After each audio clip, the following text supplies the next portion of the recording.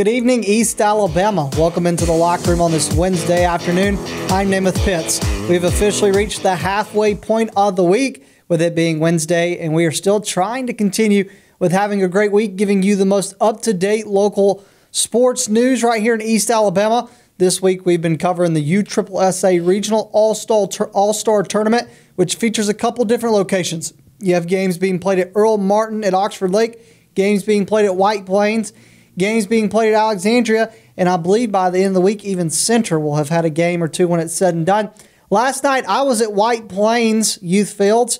Our intern Tyler was at Alexandria Youth Fields. So today we're going to have highlights of White Plains versus Anniston 10U, Alexandria versus Piedmont 10U, and Pleasant Valley versus Glencoe 10U. So we're going to have three different games of highlights tonight as we continue on. Hey, we've got a great show tomorrow. Justin Cottle from Fellowship of Christian Athletes will be joining us to talk about a big home run derby coming up. Also recap their summer camp and look at their power sports camp. And then again, of course, I want to remind you, like I do each and every day, to hit that like and follow button on our East Alabama Now page so that you don't miss the locker room. We're here 3 days a week for the months of May, June, and July.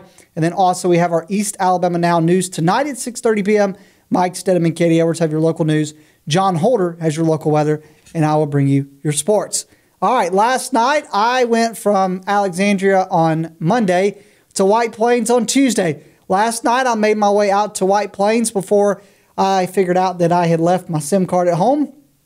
I turned back around, drove 20 minutes back home, got the SIM card, turned back around, and went back to White Plains. Finally, I made it there by 7 p.m. to catch the evening game featuring the 10U team, White Plains versus Anniston. So, with that being said, let's go out to White Plains Youth Field for the 10U highlights between the Wildcats and the Bulldogs. Here we go before the game. Here's the two coaches meeting with the umpires before the game. White Plains 10U team getting ready to take the field. Barksdale gets the start on the mound for White Plains. So Barksdale is going to start the game by getting Braylon Curry to strike out looking. And Barksdale would make it back-to-back strikeouts after getting Marcedric Williams Jr. to strike out looking. Ethan Kroom for Anniston, though, would draw the walk for the Bulldogs, so he will make his way to first base. Well, you know Anniston likes to steal, so Ethan Kroom going to try to go first to second. Barksdale attempts a pickoff move to second base, and White Plains gets Kroom out trying to steal a bag. Great pickoff by Barksdale. Speaking of Kroom, he is the starting pitcher for Anniston. We're going to start the action. Hollingsworth at the plate for White Plains. Hollingsworth's just going to punch one right over the infield, and that is going to be an infield single for Hollingsworth. Now Sanders at the plate. He's going to hit a single over the infield into the outfield. That one goes into center field as Sanders hits a single. Now up at the plate, it's Barksdale. Barksdale is going to hit one that's going to bounce through the infield into the outfield. That's going to end up being a 2-run RBI triple. You see, going around third into Holmes, 1 run. Sanders already scored. That's 2 runs. Barksdale gets a 2 RBI triple to center field for the Wildcats. Barksdale, though, would be out trying to go home on a wild pitch, so Anniston prevents giving up a run right there. Now at the plate's Turner. Turner's going to hit one to left field. That's going to drop. That's going to be a single for Turner. Followed by Turner now at the plate is Brown. Brown's going to hit a double. That's going to go off the third baseman into the outfield. He's going to go around first to second. This guy's looking, Turner's going around third. Going to go back. Ultimately, that would end up being a double to left field for Brown. Turner now gets in a rundown situation, but nobody covering the bag, so Turner would get back to third base safely. Then Turner would come home on a wild pitch right here. He's going to score safely at home plate. Got to make sure you slide. Needless to say, that's a run. Lynch at the plate. Titus Lynch going to draw the walk. With that, Brown's going to score on the wild pitch. So that's going to move a runner over. Gardner on the base path. He's going to come home on a wild pitch. A lot of wild pitches by Anniston. Scored a lot of White Plains runs. Gardner scores right there. Titus Lynch, who got a walk just a second ago, he's going to score at home on a wild pitch. Got a little butt slide right there for Titus Lynch. He goes in and gets another run for the Wildcats. Hollingsworth at the plate. He's going to hit an infield grounder that is fielded and thrown to first base for the out. White Plains scores 8 in the first inning, but Anniston ends the inning. Aiden Colbert up at the plate for Anniston. He's going to draw the walk for the Bulldogs. So Aiden Colbert going to make his way to first base. Now Aiden Colbert's going to try to steal to second base. You see him take off right here as soon as the pitch is thrown. He's just going to slide into second base. Aiden Colbert is safe. at second base. Barksdale goes back to the plate. He gets Jayshawn Sims to strike out looking. Barksdale this time going to attempt to pick off Colbert at third base. Going to be a bad throw, and that is going to allow Colbert to score at home. Anniston gets on the board their first run of the game. Now at the plate is Bentley Curls. He's going to draw the walk for the Wildcats. So Bentley going to make his way to first base. And he's going to create some havoc on the base pass. He's going to force a throw over. That's a balk called on Braylon Curry, so that balk allows Curls to advance to third base. So now Bentley Curls at third base. Sanders at the plate. Sanders is going to hit an infield fly, and it would be caught by the Bulldogs for the out. This time Prodzinski hits an infield grounder. It can't be fielded by Anniston, so Prodzinski would be safe at first base. Barksdale at the plate. He hits an infield grounder. That one cannot be fielded. Goes right off the shortstop, and second baseman gets into second base in just enough time. All runners are safe. Now Prodzinski is going to score at home plate. That's another run for the Wildcats. Barksdale's going to end up in a rundown between third base and home, but ultimately he would be tagged and would be out. Barksdale is tagged out by Kroom for the out. How about this hit right here? Spivey at the plate. Curry on the mound. Curry's going to throw it. Spivey's going to hit it to deep left field. That's going to go over the left fielder's head. Spivey goes around first, second. Could he get an inside the park home run? He's going to go around third. If he wouldn't have stopped running, obstruction could have been called, but because he stopped, he can't call it. He's going to end up at third. That is a triple for Spivey. Now Spivey's going to score home on the wild pitch. He is safe, and that is another run for the Wildcats. Hollingsworth on the mound for the Wildcats now. He's going to get Kroom to strike out looking. Beautiful pitch. It drops in right down the middle. Pitching for Anniston now, Aiden Colbert. He's going to get Lynch to strike out looking. And then on the mound again, Hollingsworth. He's going to get Kingston Williams to strike out swinging. And White Plains 10U would get the win over Anniston 11-2. And White Plains this week for the All-Stars for 10U got a big win over Heflin, got a big win over Anniston. So in pool play, White Plains makes it 2-0. Giving up that second run, though, dropped them out of that 2 seed in terms of the bracket play. But needless to say, great team win for the White Plains Wildcats 10U team. We enjoyed being out there last night, catching the highlights between them and Anniston. Coach Colbert does a great job at Anniston, and great game between the two teams. Hey, our intern Tyler was at Alexandria last night. We were both there Monday. I sent him out by himself last night. He went to Alexandria. He got some highlights of 2 more 10U games that we're going to talk about. So when we come back, Alexandria and Piedmont, always a good rivalry. Those two go head-to-head in 10U baseball. We have the highlights when we come back.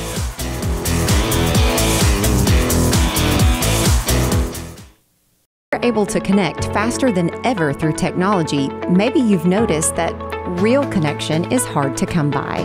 Parker Memorial Baptist Church offers you a place to connect, a place to learn more about Jesus and the difference He can make in your life, a place to build relationships with like-minded believers, or maybe discover what it means to be a follower of Jesus Christ, a place to use the gifts and talents God has given you, a place where we love God and we love you. Parker Memorial Baptist Church, 1205 Quintard Avenue, Anniston. Visit our website for details. We continue on the locker room on this Wednesday afternoon, the halfway point of the week. Hit that like and follow button right now because, guys, we have a big EAN summer giveaway coming up, but you're not eligible to enter that giveaway unless you follow our page. And that EAN summer giveaway is going to feature a lot of local businesses, gift cards, and a lot of great stuff that you can win exclusively right here on our East Alabama Now page. But again, you must be following our page to be eligible to enter that. All right, last night I was at White Plains. Tyler was at Alexandria. Let's go out to Alexandria, field number 2 for the 10U game featuring the Valley Cubs and the Bulldogs. Let's talk about it right here. Coach Walden for Alexandria. You got the coaches meeting with the umpires for the game. Masters gets the start for Piedmont. Carter Tuck hits a single to right field. With that single, Wiley Finley would score at home for the Valley Cubs. Now at the plate for Alexandria, it's Eli Welch. He hits a ground ball that could not be fielded, and Welch is safe at first base. Now at the plate, Griffin Hamby. Griffin Hamby's going to hit a ground ball. That one stopped but not fielded in time, and Hamby is safe at first base. Riker Daly's going to hit a pop-up into The pitcher, Masters, he's going to catch that one right there. Pop up, caught by Masters. Tanner Doan is going to hit a ground ball, and Piedmont can't field it. Alexandria scores a run right there on the Tanner Doan ground ball. Masters gets Aiden Fomby to strike out swinging. A wild pitch by Masters would allow Griffin Hanby to score at home. You see Griffin Hanby go in the home right there. Now at the plate, Johnny Walden. Johnny Walden's going to draw the walk for Alexandria, and Bentley Hillier is going to score on the wild pitch by Piedmont. Now pitching for Alexandria is Griffin Hanby. He's on the mound. Prater hits a fly ball to left field. That one is dropped, and Prater is safe at first base. Griffin Hanby attempts the pickoff move to second base. Alexandria gets Prater in a rundown. The ball is there. Doan drops it, though, and Prater is safe at third base. Griffin Hanby, though, gets Glover to strike out looking. All right, this time Cooley at the plate. He's going to hit a pop-up into foul territory, and Riker Daly's going to make a great catch as Riker Daly gets the out. Now let's go back to Piedmont on the mound. Masters, Hank Ginn at the plate. Hank Ginn's going to strike out, but he's going to advance to third base on the drop third strike. And with that being said, Cameron Elder scores at home. Hank Ginn, though, going to try to advance to second base. He would be out trying to advance. Now at the plate, it's Wiley Finley. Wiley Finley's going to hit a double to deep left field. That one's going to go deep to the fence. And Wiley is then going to think about it. Goes back to second. Waits for the throw infield. Now going to try to go to third. Wiley Finley's going to advance from second to third. All right, there's Wiley Finley right there. Deep double to left field. Glover now pitching for Piedmont. Eli Welch hits a ground ball into the infield, but no one is at first to cover the bag, so Welch would be safe. Now we're going to have Riker Daly at the plate for Alexandria. Riker Daly's going to hit an infield ground ball. It's going to be stopped. It's going to be a throw in error, and Daly is going to be advancing to second base on the error by Piedmont. So that now puts another runner on second for the Valley Cubs. Bentley Hillier at the plate.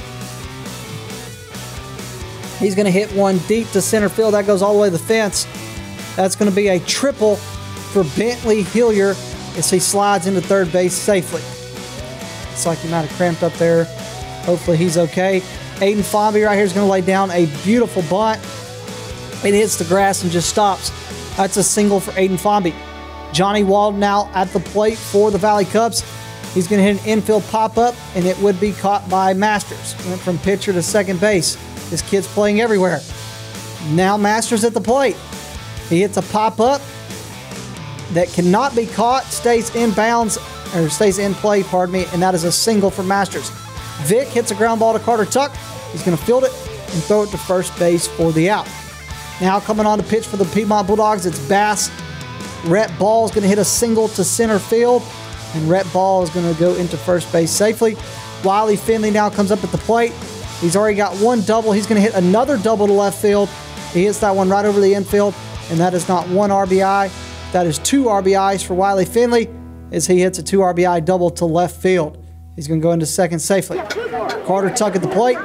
He's going to hit an infield pop-up. That one would be caught by Masters for the out. I feel like Masters has made every out so far. Eli Welch at the plate. He hits a single. That one goes into center field. That is an RBI single as Wiley Finley scores at the plate. Eli Welch would then score on a wild pitch by Piedmont right here by Bass. Bass throws a wild pitch, maybe a pass ball. Either way, Eli Welch scores. He gets into home in time. A little celebration from Eli Welch. Now at the plate, Riker Daly. He hits a fly ball to center field. Masters went from the infield to the outfield. Now he's making the catches in the outfield. You can't make this up. Masters makes the catch in center field for the out. And then to end it, Tanner Doan is going to hit an RBI double to center field, right center field. That's going to score Hillier. And ultimately, Alexandria didn't just beat Piedmont, they dominated Piedmont as the Valley Cubs 10U team got the win over Piedmont by a score of 18-1. So with that being said, Alexandria goes 2-0 in the pool play as they got a win over Glencoe 10-2, got a win over Piedmont 18-1.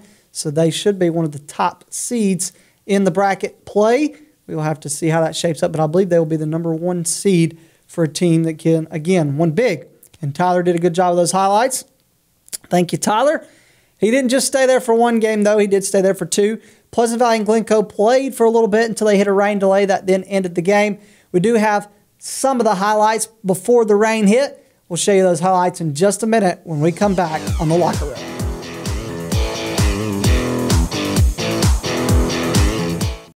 Spring into freshness at WM. Celebrate the season with our bountiful selection of farm fresh produce. From juicy berries to crisp greens, taste the flavors of spring at WM. Visit us today and let the freshness bloom in every bite.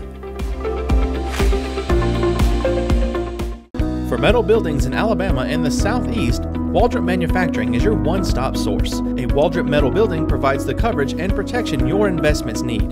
They specialize in carports, RV covers, portable buildings, and storage buildings. Stop paying rent for storage. With Waldrop's price per foot, you can actually save money by buying straight from the manufacturer. Waldrop buildings are guaranteed because Waldrop manufactures buildings with U.S. steel right here in Calhoun County.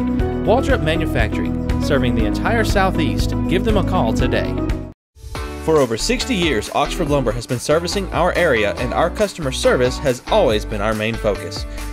Our customer service is what sets us apart from anyone else. From the moment you enter, our highly trained staff will treat you like family. To enthusiastically provide total customer satisfaction within a positive and self-fulfilling employee relations environment. Visit us at any of our 4 locations or at oxfordlumber.com. Welcome back into the Locker Room on this Wednesday afternoon. I'm Namath Pitts. This week we've been covering the USSSA Regional All-Star Tournament. We've shown you just today alone highlights of White Plains and Anniston 10U, highlights of Alexandria and Piedmont 10U. We do have highlights of Pleasant Valley and Glencoe. Now, last night I was at White Plains. All of their games got in before any lightning delays or any rain. But at Alexandria, they entered a lightning delay. The rain started coming down pretty heavy. And from what I understand, action was stopped. So they didn't finish the action at Alexandria last night. But Pleasant Valley and Glencoe were playing before that lightning delay that sent my intern Tyler home. And Tyler got us some of the highlights. So with that being said, let's go back out to Alexandria for the Pleasant Valley Raiders 10U team versus the Glencoe Yellow Jackets 10U team. Here's the coaches meeting with the umpires before the game. Hey, I think I know those umpires. 2 state champions for the Alexandria Valley Cubs. Pleasant Valley Raiders 10U team getting ready to take the field. Preston gets the start for the Raiders on the mound. Carter Bell for Glencoe would hit an infield single. Ultimately could not be fielded by Pleasant Valley in time. Carter Bell is safe at first base. Now at the plate's Cameron Roach. He's going to swing and miss. Pleasant Valley going to try to throw it to third. It's going to be a bad throw, and Bell is going to go home and score for the Yellow Jackets. At the plate, Isaiah Roach. Isaiah Roach is going to hit one to deep right field. That's going to go past the fielder. Going to go around first and second. Isaiah Roach going to try to stretch it out and get a triple. And Isaiah Roach hits a triple to right field as he is safe at third base. Next up for the Glencoe Yellow Jackets is Braden Lancaster.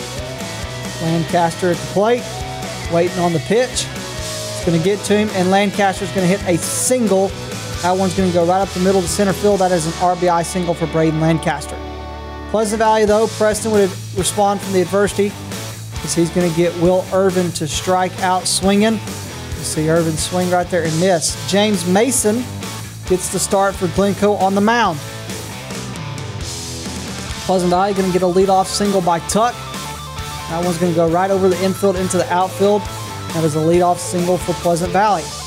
James Mason, though, would follow that up by getting Ridge to strike out swinging. Next up, Mason's going to get Joe to hit into a ground ball to third. That is fielded and thrown to first base for the out. James Mason still on the mound for the Yellow Jackets. He's going to get Jace Payne to strike out looking. Next up, Ryder Lancaster. And he's just going to hit a pop-up. And that pop-up bunt is caught for the out. Going to throw it to third just to be safe. That's a double play. That was a double play for tagging up. Preston would get Ace Goins to strike out swinging. Preston still on the mound. You're seeing a lot of him. Actually, Preston now at the plate. He's going to hit an infield grounder that is fielded and thrown to first base for the out. James Mason for Glencoe, though, about to get some strikeouts added to his stat sheet. You're going to see one right here. This is a strikeout swinging. And then James Mason's going to follow up, make it back-to-back strikeouts, because that's another strikeout swinging. Pleasant Valley now back in the field. Preston on the mound for the Raiders. He's going to get Carter Bell to strike out looking. It's a strikeout. Cameron Roach now at the plate for Glencoe. Cameron Roach going to hit an infield single. Pleasant Valley can't field it in time. As it drops, Roach beats it out for a single. Speaking of Roach, Isaiah Roach, he's going to hit an RBI single to center field. That one's just going to drop. More right center, that's going to be an RBI as it scores a run. Next up, Braden Lancaster. He's going to hit a single to left field. See it fielded right there. And that is going to be a single for Glencoe. James Mason now going to get the strikeout. So he gets the strikeout looking. And then finally, to end the action from Tyler's highlights, my boy Max at the plate. And Max is going to hit a single to, that's going to drop right over center field. Runner's going to run into third. Going to try to go around home. See Lancaster going. Nope. Going to try to go back to third. Going to slide. Not sure what the call on the field was, but those are the highlights of the Glencoe Yellow Jackets and the Pleasant Valley Raiders. And again, all of our highlights from Alexandria last night were shot by our intern, Tyler.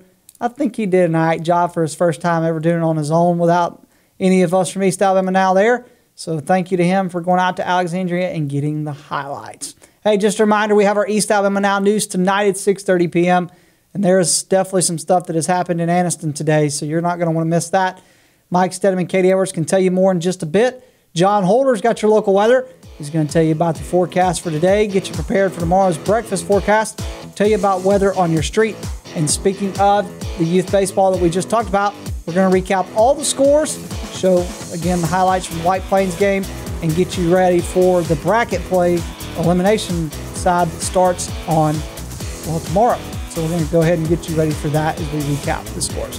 All right, that is going to do it for us today on the Locker Room. Hey, joining us tomorrow in studio will be Justin Cottle, who is a campus missionary for the Fellowship of Christian Athletes. We're going to talk about a big home run derby coming up, talk about a big power sports camp, recap their summer camp, and a whole lot more as we talk Fellowship of Christian Athletes. Hope you'll join us here tomorrow. Other than that, have a great evening. God bless, and thank you for watching the Locker Room.